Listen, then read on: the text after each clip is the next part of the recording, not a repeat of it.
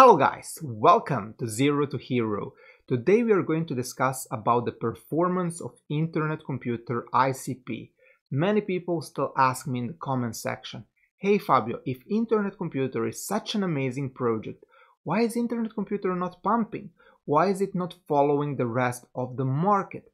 So in this video I will show you a ton of different data, indicators, charts and metrics that prove that actually Internet Computer is performing fairly well and that its performance is comparable to the other top altcoins in the market. So let's dig deeper in the rabbit hole. So let me show you now the chart of Internet Computer ICP against BTC. Why I'm comparing ICP to BTC, and I will compare all these other altcoins to BTC. First of all, because we are in Bitcoin season. The Bitcoin dominance is high and 98% of the altcoins are getting absolutely annihilated against BTC. So let's take a look at this chart. We have this epic resistance area for Internet Computer and we were rejected 5 times from this area. However, we also have a massive support area and we have touched this area recently 3 different times and we have found support. Obviously now we are at the bottom of this support area, and if we break down even further in the next weeks or months without being able to regain at least this consolidation area here, that would be bearish for Internet Computer against BTC. However, let's take a look at the other top altcoins in the cryptoverse against BTC to see what are they doing.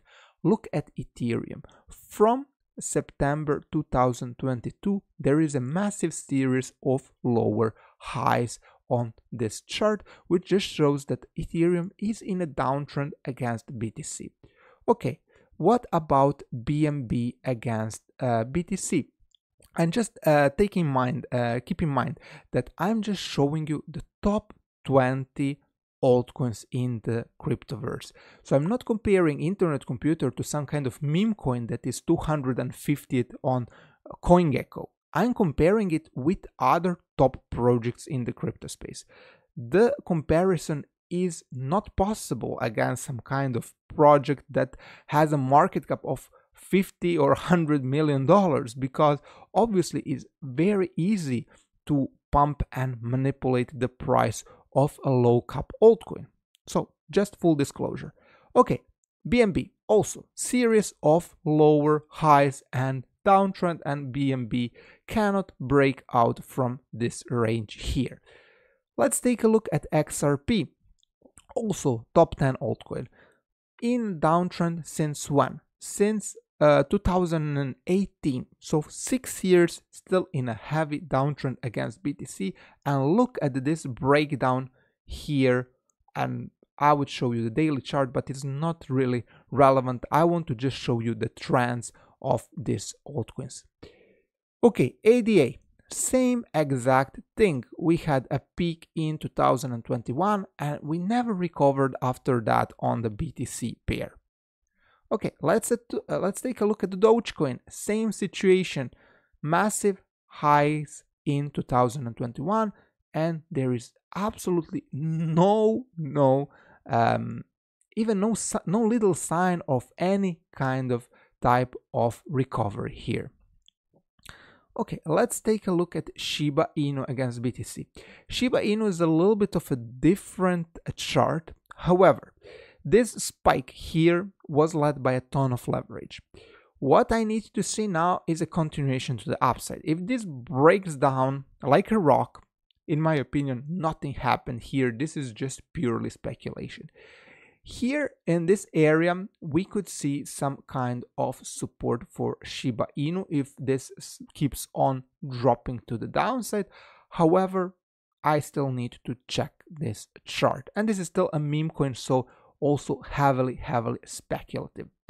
Okay, AVAX, same sort of situation. From 2021, we did not manage to see a proper recovery. We obviously have seen this pump here that managed to do something, but it did not manage to break this high of 2022, and we have seen now a drop to the downside. In order to track an uptrend, I need to see continuation to the upside. For now, there is no continuation to the upside as of yet.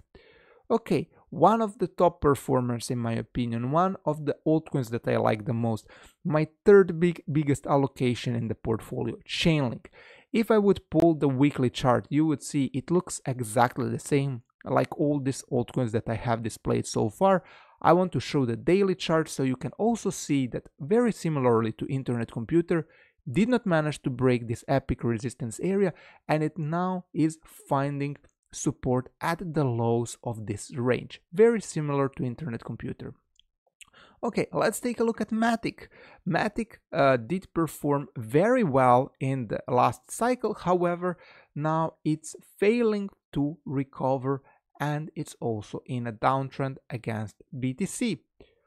What about other projects like Toncoin, 19th in market cap? Also look at this chart, a series of lower highs for Ton, and the downtrend is continuing.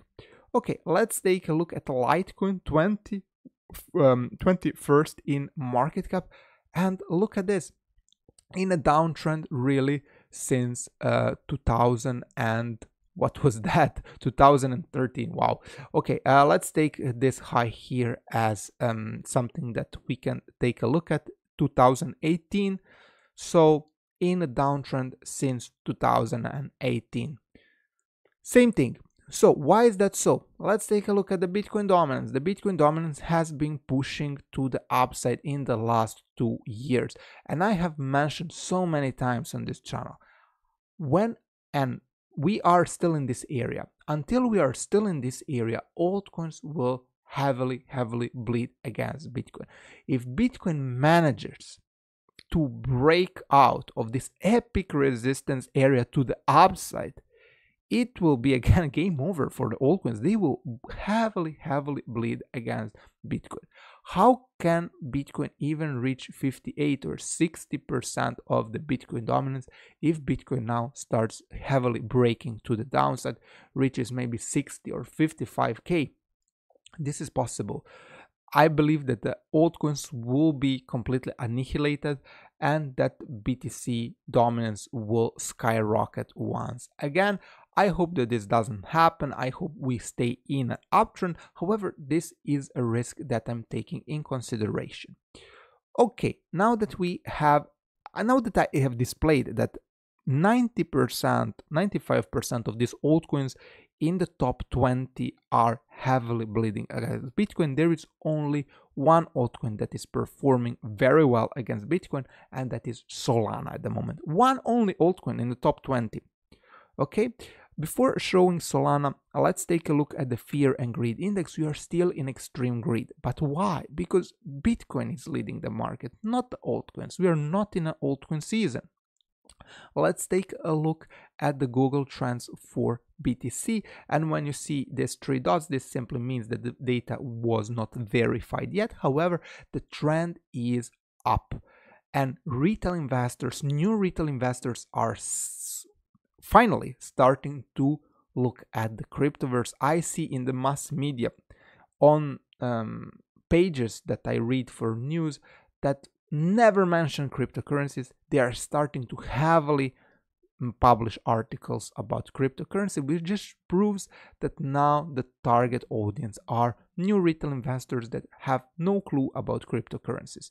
Let's take a chart for crypto here in the Google Trends, and let's take a look at that also on the raise, but however nowhere near close to the all-time highs, which simply just proves, in my opinion, that we have still a long way to go here.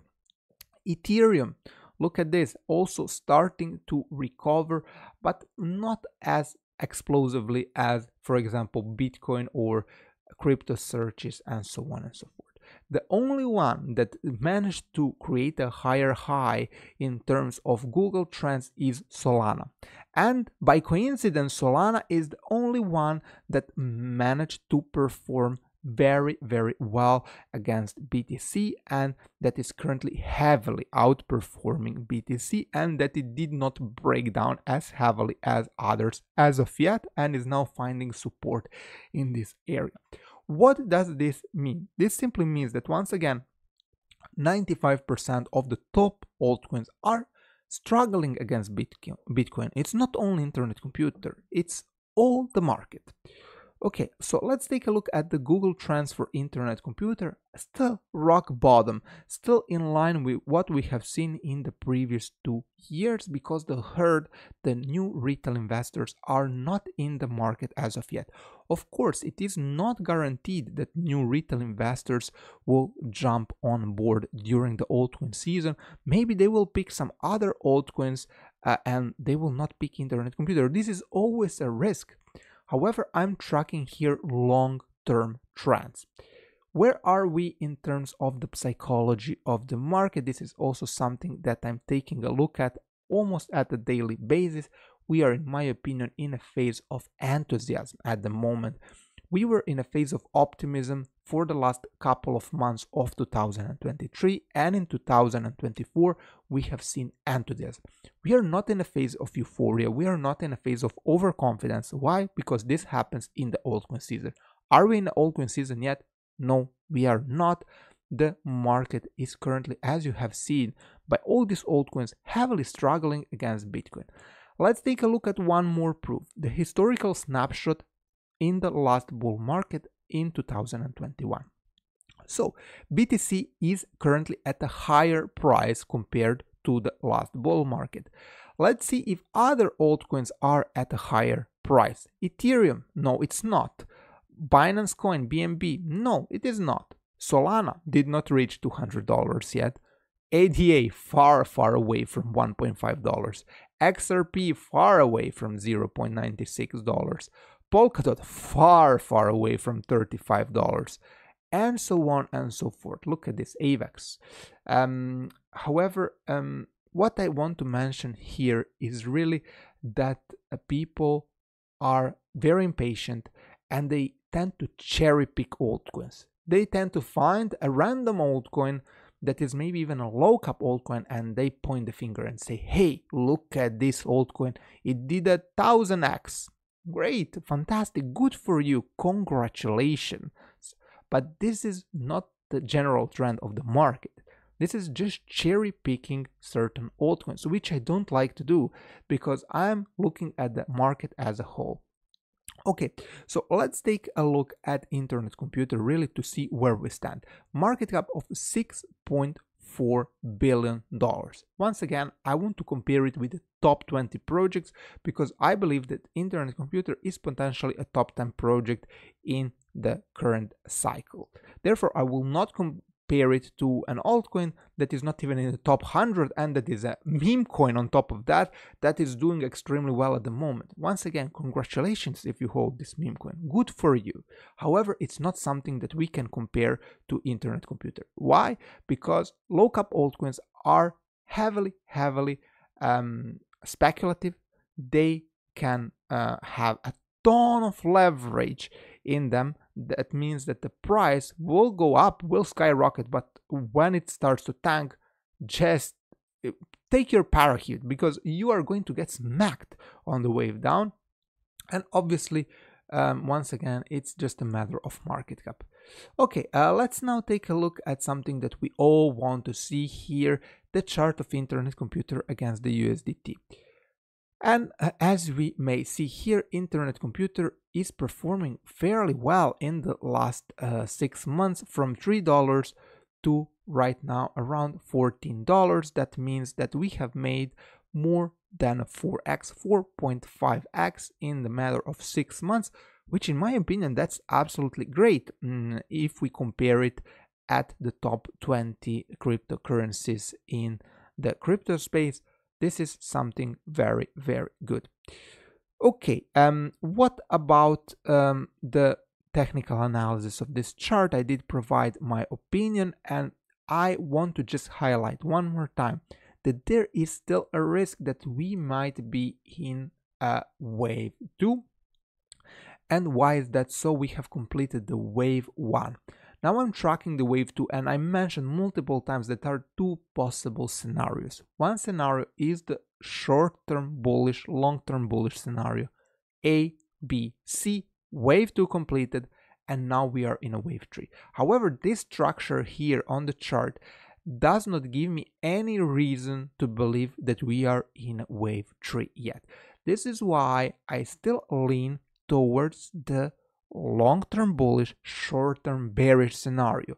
A, B, C, completion of a wave A, B, C, completion of an overshooting wave B on this chart, and A, B, C, completion of a wave C that will complete a macro wave 2, and here are your price targets for this wave 2, and as you may see, it could go as low as $5, which is the reality of this chart, and this could absolutely happen, and I'm prepared for this scenario.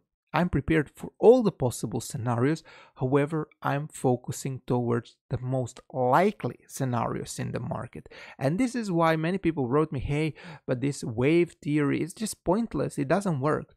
No, the Elliott wave theory, actually, if we are going to take in consideration long-term scenarios, is the theory that gave me the most success in my trading career. And what I would want to emphasize compared to other theories is that this theory tracks very well the chart on the long term. It's not so good to day trading. I'm not using it to day trade. I'm not day trading myself because I don't want to use margin. I don't want to use leverage. It is very risky. However, what I want to do is track long-term trends. And the long-term trend here is higher. You cannot say that this chart looks bearish. This chart looks bullish. Therefore, I'm focusing primarily on the bullish scenario. If we break this support area, of course the chart will look bearish. There is no support left, and we could even push down to new bear market lows. However, why would I focus on this scenario when we are at $14, when we are in an uptrend? It's no point.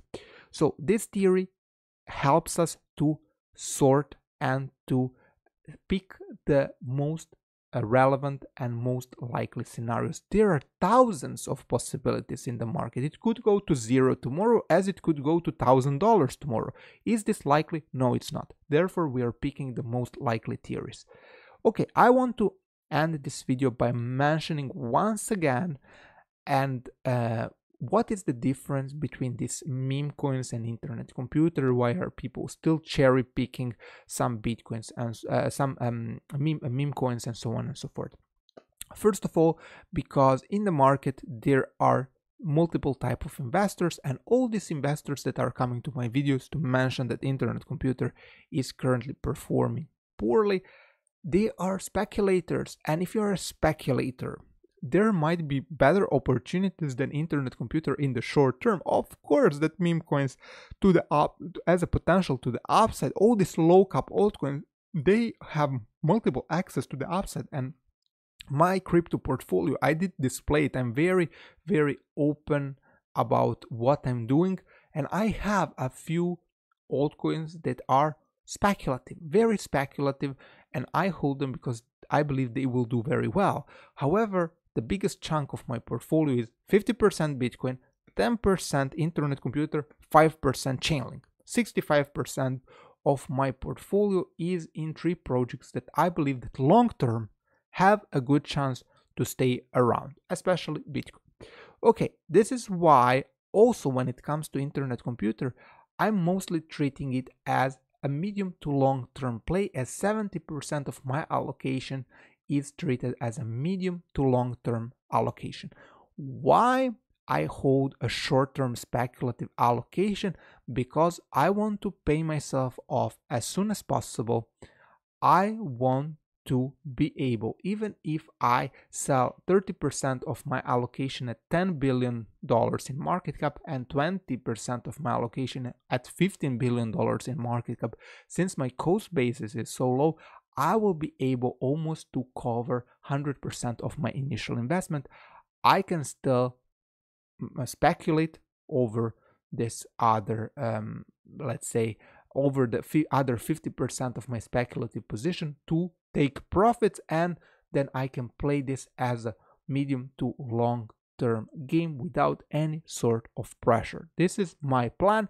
This plan might not be applicable for you. Why? Because probably you have a different risk tolerance, you are in a different age group, you might have different liquidity needs, and so on and so forth. Okay guys, so I want to end this video by mentioning once again that not everything is so black as these people will try to tell you. I believe that Internet Computer is still performing in line with the rest of the market, which means that is bleeding against BTC, even though initially it has performed very well against Bitcoin. It's still holding support. I still believe that when the altcoin season will come, Internet Computer is going to do well. However, please, let's put things in perspective. Internet Computer is not a low cap altcoin. It has $6 billion in terms of market cap. Therefore, you cannot expect it to do 100,000 X's when other projects like that have 50 million or $100 million, they could do the 100 X's, but they are extremely risky. You could cherry pick hundreds of them and maybe 2 or 3 of them will do well and the others will just go to zero because they're worthless. Okay, so obviously there is also a risk of the fact that there will be distribution and unlocks of vested Internet Computer tokens. This is also a risk to take in mind, and I have mentioned multiple times the risks in previous videos, so I'm not only focusing on the positives but also on the risks. Having said that, guys, if you like the content, please give me a big fat thumbs up, subscribe to the channel, and I will see you in the next one. Bye bye.